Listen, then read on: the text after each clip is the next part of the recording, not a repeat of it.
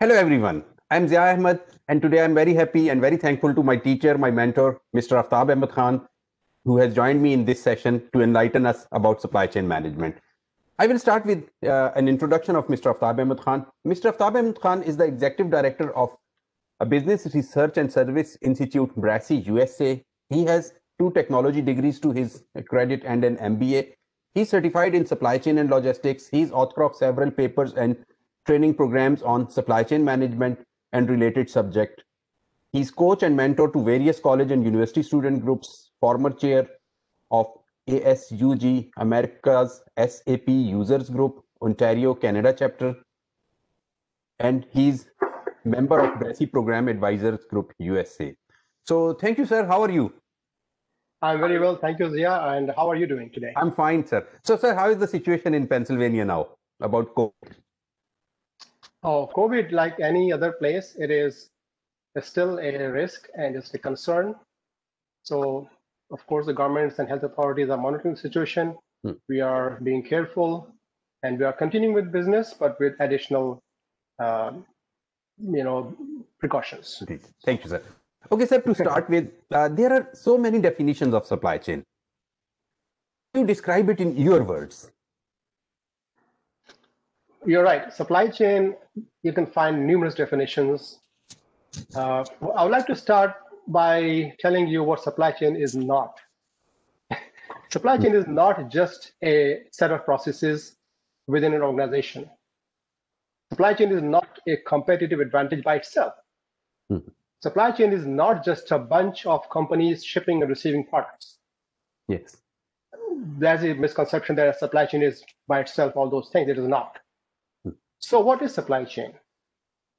Simply put, and I'm not going to go through detailed definitions, but simply put in my, like you asked in my own words, supply chain management is the collaborative effort by the participating organizations to deliver value to the end customer or consumer.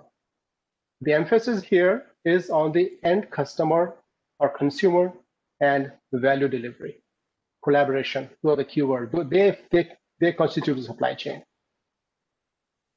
It can be a competitive advantage, but you have to tune it. Yes, the supply chain can be competitive advantage if operated properly. Yes, supply chain can lead to profitable growth if managed properly. And yes, the supply chain can be sustainable if it aligns with the environmental objectives. That's what supply chain is. Okay, thank you, sir. Okay, sir, let us move forward. So what is operations management and how does you relate it to supply chain management? Thank you so much for the good question, because operation management is sometimes mixed with supply chain. There's confused understanding. Let's be clear, operations management is a part and parcel of supply chain management.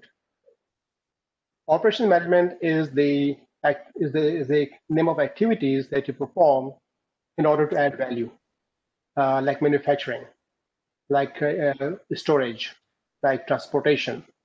So you add value by changing the form and function of raw materials, producing finished goods, or transporting them, inventorying them close to place of use.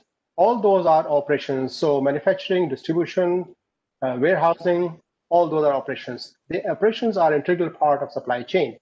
So the difference between supply chain and operation management is supply chain is where you realize the value. It is the external view of market.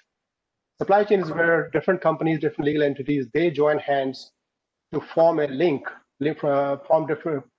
join the links to become a supply chain. You will start with a farm produce, they bring it to a crushing plant or juice manufacturing plant. From there, you go to bottling plant, and they go to a transportation distribution facility, then to retail store. All those individual separate legal entities, they join hands to form a supply chain. Each one of them, so that's the supply chain, the external view. That's the value is realized, you sell, you buy, you sell, you buy, you sell. Operations is the activities within each organization. So within farming, you are harvesting and you are crushing and you are bottling. Transportation, you have trucks, you have facilities, you have equipment. Then in manufacturing and so on and so forth. So operations are within the supply chain in each entity. So that's how they are part and parcel of each other.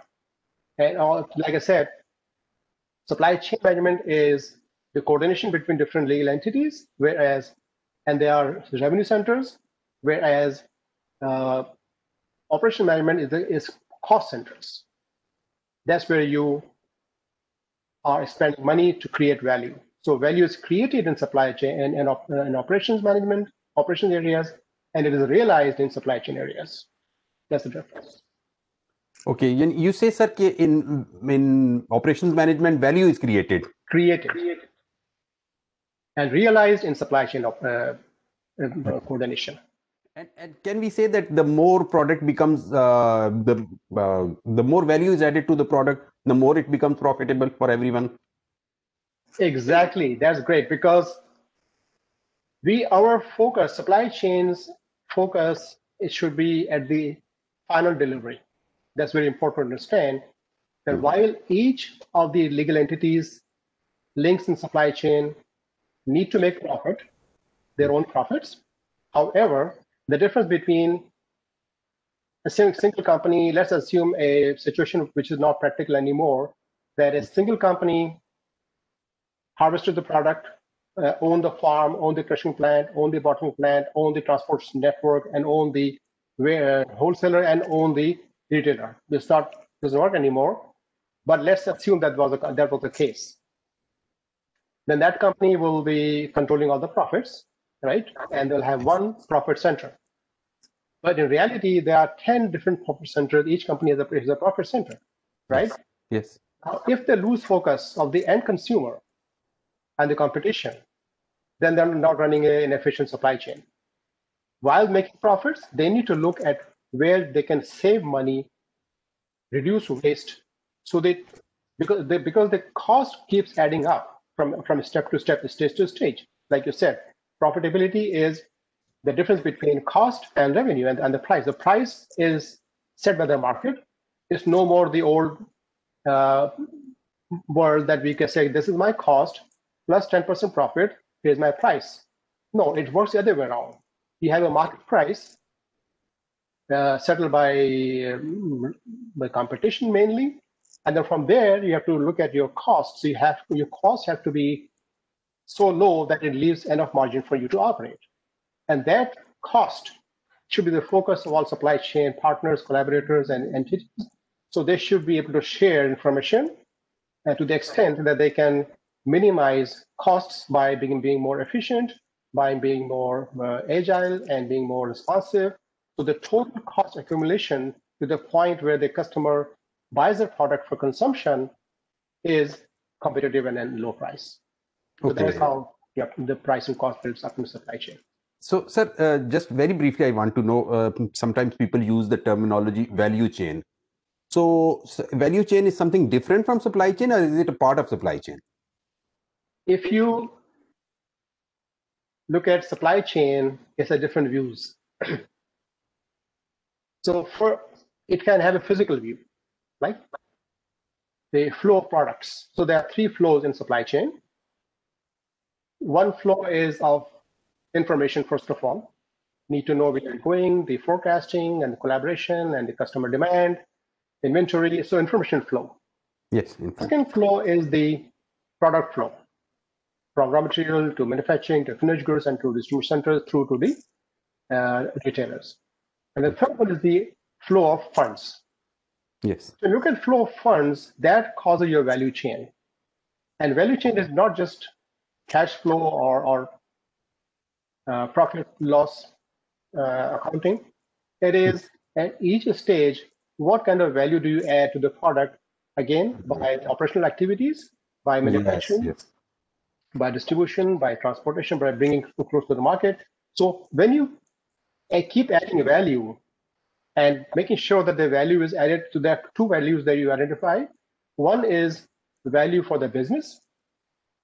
Any cost that is spent to create value for the business, like warehouse facility, cold chain, refrigerator, transportation equipment, pallet trucks, employees cafeteria, health center, buildings, air conditioning, that's all expense customer doesn't see that, but if you do not have that, you cannot operate.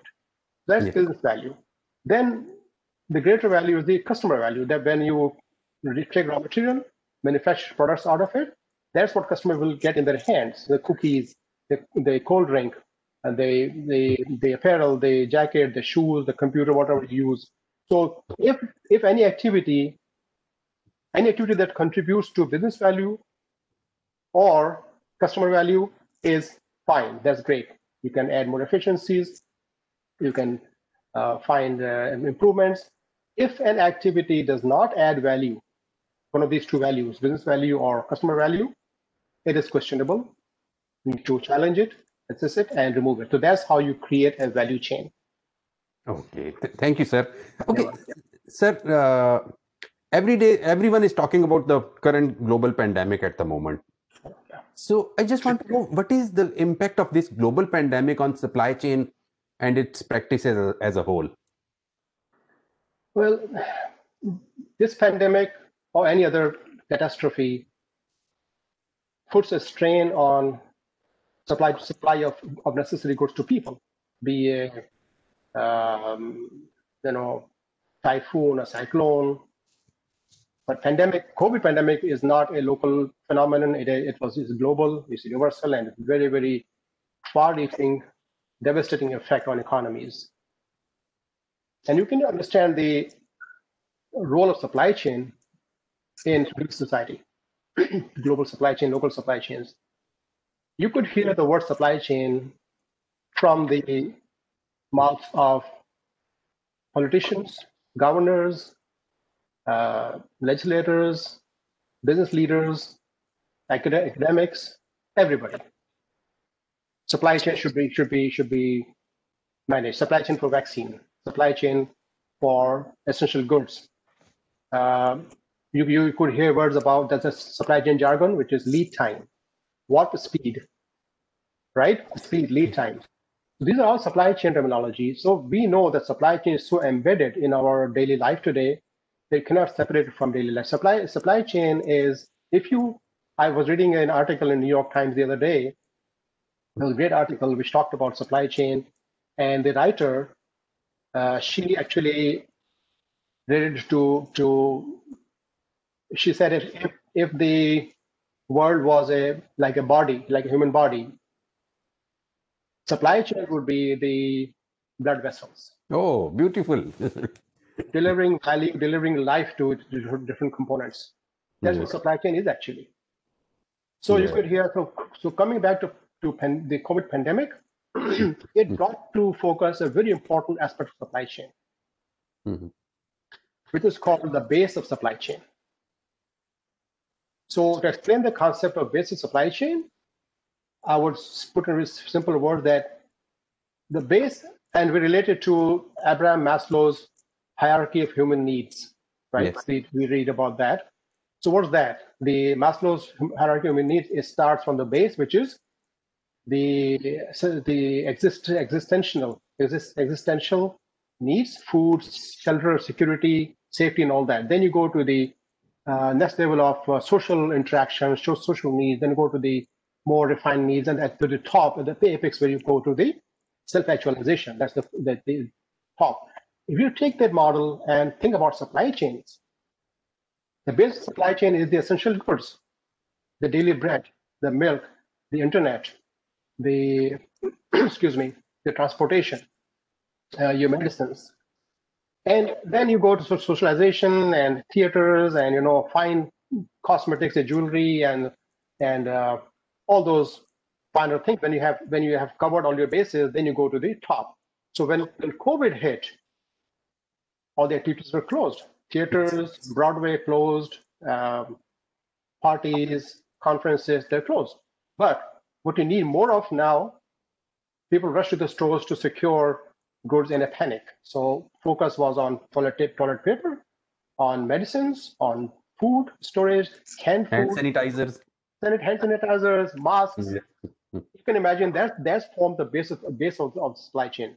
Yes. Now, so that was brought to the fore. And then food you still need. So the services, the Uber services, which are transporting people on the street for businesses, no business, no people are not going out any as much as they used to. So their same service switched to delivering food. Food has Yeah. to be delivered. So you see, the focus shifted to the base of the pyramid. Though that was the message and lesson from COVID-19. And if you read my article in the BRASI newsletter of March, when we are going through the first phases, it tells the companies, hey guys, you need to look at your product portfolio. If you are too heavily focused on the top of the pyramid, supply chain pyramid, you may not be able to respond or sustain when these things happen. So balance your portfolio by including products that are used on a daily basis. Like companies suffered, but companies flourished too. Who flourished? Walmart, line after line that people just can't get enough. Amazon, right? Online ordering. Yeah. Uber. So see, that's the lesson. So look at your portfolio and also be flexible and agile to respond quickly, retool your equipment, just like those automobile companies who very quickly, thankfully, retooled their equipment to manufacture respirators. Yeah. Right? They had nothing to do with respirators, but since they had the technology, since they had equipment, since they could mold plastics, they can bend metal, they could assemble products. They say, hey, we can come to the rescue. We'll put all our efforts behind what is needed today. All hands on the deck. Let's do respirators. That's how we need to be more agile, and that's the lesson for us to learn from COVID-19. Okay. Yeah, and bottom line is, sir, you say that the supply chain is there, but its structure and its focus is changed, switched. Yes, exactly. And the way you mentioned about vaccine, so and another observation comes that once the vaccine is ready from a lot of companies, at the moment it's by only 2 companies.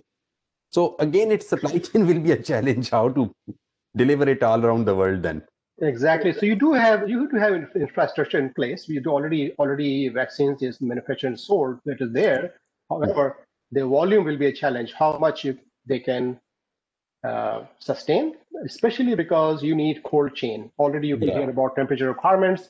Yes. And how far can you take the supply chain, cold chain, how close to the market for such high volume? So you're right. That will be a challenge, and that's what we need to respond is your equipment. Yes. Okay. Thank you, sir. Okay, sir. Just I want to know what are the what are the insights for future trends in supply chain? Well, the way supply chain has evolved, excuse me, over the last 3-4 decades, when computers came to the shop floor, out from the first applications of computer, which were totally focused on payroll accounting and those kind of things, more powerful languages came. You could do more algorithms. The ERP solutions came to the shop floor, and then more people were attracted to this body of knowledge. Supply chain attracts people from different training backgrounds, engineers, economists, business graduates, even IT professionals, many people, project management people who bring their different perspective and their different skills to supply chain, strengthening the body of knowledge. So that trend continues, and that many trends, 10, 12 trends that we need to keep an eye on, but 3 of them are really very important. First of all, service chains will be more prominent, more important in the times to come, like Amazon, for example, like Uber, for example, like Airbnb, for example, where service is more important than the product itself. So, and more so because, as you know already, that as economies grow and become more opulent, advanced economies, they have the share of services is increased with time, with advancement. It's not because we are using less product. No, we are using even more product, but it is because making of the products become more efficient. So with less resources, less people, due to automation and efficiency, you may make more product. That's why you see cheaper cost and more availability. And then you need the services to service and support and deliver and educate about those products, right? You need Alex today, Alexa, that thing that with your electronic equipment in the house, you need to learn that. So there's training involved. You buy a printer, needs to download software. So service will be more, continue to be more important, more prominent as supply chains grow. So information supply chain, service supply chain will become more prominent. That's very important. And with that, technology innovation. So how you use technology to deliver your service and product, that'll become very important. So service sector, economy, and the need for uniform body of knowledge globally. So you ship products across the globe from country to country. So the methods, processes, they're already becoming very standardized. They need to be more standardized, and global training courses, supply chain, logistics, distribution, transportation, all those processes need to be more robust and more fully understood. Right now, there's a huge gap in skill requirements. So that's another trend. Yes. Okay, sir. Talking about the career opportunities in supply chain, what are the career opportunities that now exist in present time and in coming future in profession of supply chain? You know, with the growth of the profession, growth of supply chain and global logistics, definitely you need people to support those activities. You need the trained skills professionals. So supply chain profession has grown geometrically in those past decades to the extent that while we used to see supply chain professionals, managers, and maybe general manager, director level people at the top, now supply chain is so important for companies that you can see C-level CEOs, executives, senior directors, board directors coming from supply chain area. Because now they realize the importance of supply chain, and it is just lifeblood of any business.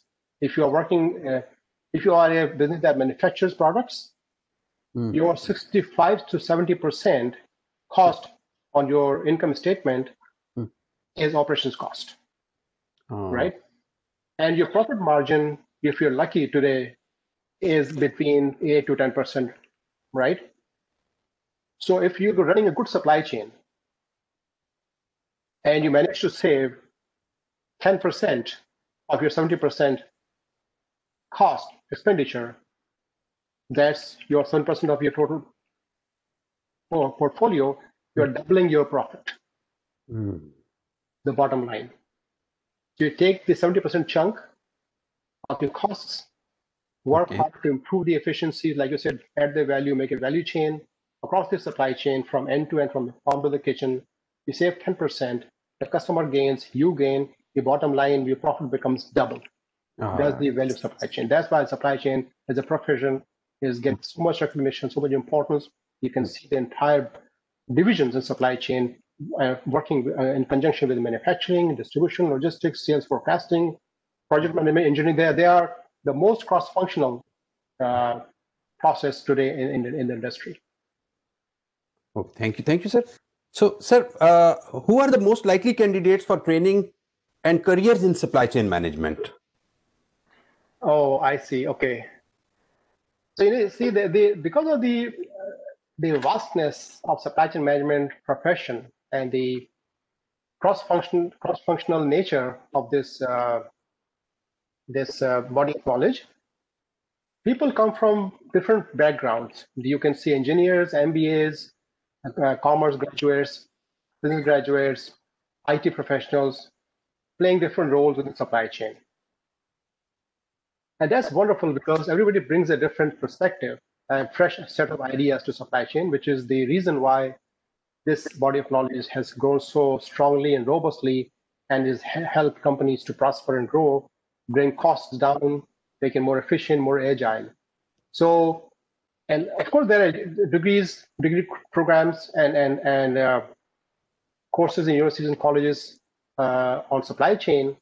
However, if you don't have a degree in supply chain, does not mean that you cannot acquire the knowledge, because that knowledge is encapsulated in compact supply chain training programs put together by industry professionals, industry leaders, experts who bring industry knowledge, current practices, and the terminology and the standards into a training program. So even people who have done My students who have done BS, LMS supply chain, when they go through our supply chain training program, they're amazed at how much there is to learn, how Yeah. much hands-on and practical knowledge that they need to learn from industry experts and simulation that we provide. So to answer your question, the training of supply chain professional and the career is open to a wide range of people who just have a basic education and have some computer skills and have the passion to learn and to support and work in teams and are driven by customer service. So basic thing is passion to learn, that one should be having a passion to learn. Absolutely, absolutely. Okay, sir, can you just tell us about some of the leading certifications in supply chain management? Yes, there are many. There are many at different levels, short, long. Of course, you can do major courses. However, there are few which stand out, which are established, they're recognized, they're globally accepted. Syscom is one of them. Yeah. Syscom stands for Certification in Supply Chain and Operations Management. So this is a unique, different program, unique in two aspects. First of all, it is the only program worldwide that combines supply chain management and operational management into one single integrated training program. So you are looking at value creation and value realization. It has all the different processes, calculations, algorithms, formula, and also has, like I mentioned before, I think, hands-on computerized simulation to run, create and run supply chains like a flight simulator. It's a beautiful program. So that's one thing that it combines operational management and supply chain management in one single program. Secondly, the biggest criterion is your program accredited by a third party, independent third party? Yes, Syscom is accredited by no other than American National Standards Institute, ANSI. ANSI, okay. ANSI, a 100 years old accreditation body based out of Washington, DC, USA. So I don't know of any other program that has been accepted, acknowledged, and accredited by ANSI. This is the only one. So those are two huge. So how much time did it take for you to take this accreditation from ANSI? Well, it is a challenge. It's not easy. That's why there are not many. In fact, there are many in other fields, but not in supply chain because it's a very complex process. It's very grueling. It is the standards are very high, very strict, and you have to maintain them. It's not just you get them and then you are there. No, you have to maintain the standards. There is a requirement to continuously upgrade the program, and their milestone, their assessment, their surveillance. So you keep you on your toes actually. First of all, you have to get accredited, but then you have to remain stick to their standards, and they monitor you. They monitor, they audit, they surveillance, ongoing surveillance. It's not a one-time deal. It's ongoing. It's ongoing. So, just for our knowledge, just tell us, since how long you are running this BRASI and these trainings, this is since how long? BRASI as an organization will celebrate its 40th anniversary next year. Oh, good. Established in 1981, will become 40 years old next year. And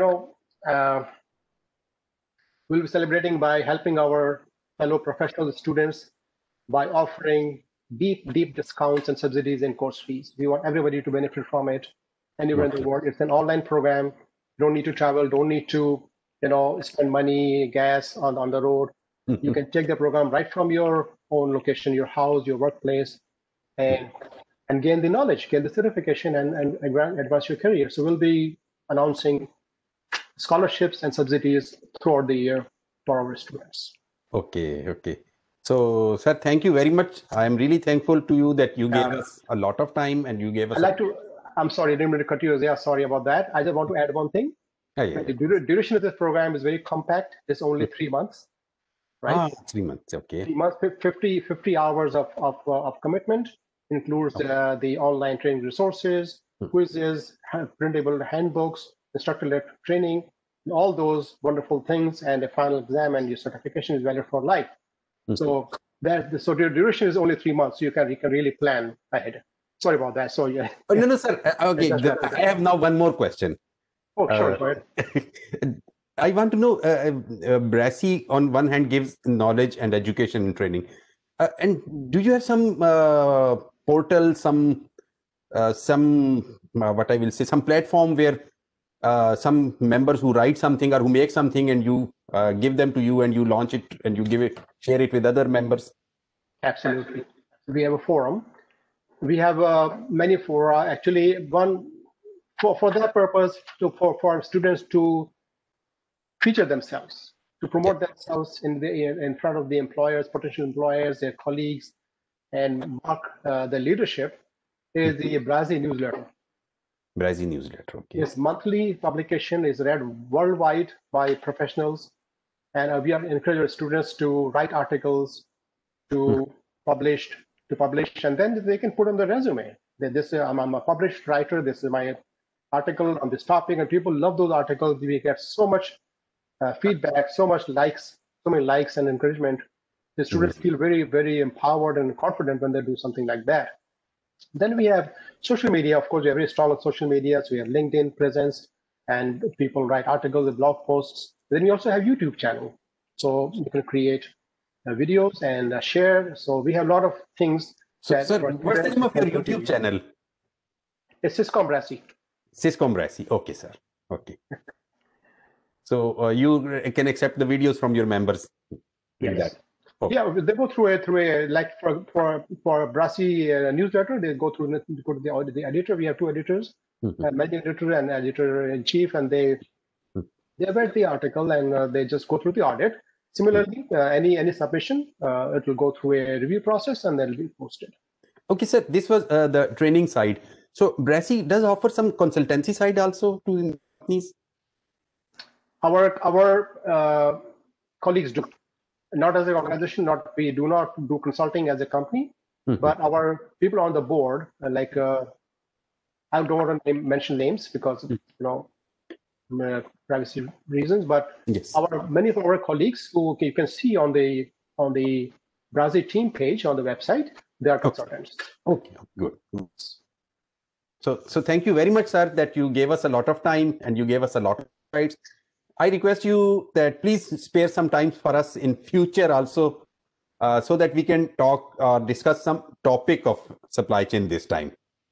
Zia, it's my pleasure to speak with you always, to talk to my fellow colleagues, professionals. I'm a student of supply chain. We keep learning. It's a huge body of knowledge. We're all learners. We learn from students. We learn from our colleagues and seniors. We learn from you, Zia. You written a wonderful book. And we use contents from your book in our supply chain course. That's the beauty of this course. It gets value from all the sources. So I would love to present a specific topic. For example, cold chain management. For example, distribution, logistic inventory management. What is safety stock? How do you turn around in an EOQ, economic order quantity algorithm or formula, turn it around on its head to use to evaluate? Use it to evaluate quantity discounts. People don't know about those things. So I would love to share that. Yeah, thank you, sir. Thank you very much. Yeah, thank you, sir. Okay. Thank you. Bye-bye. Bye.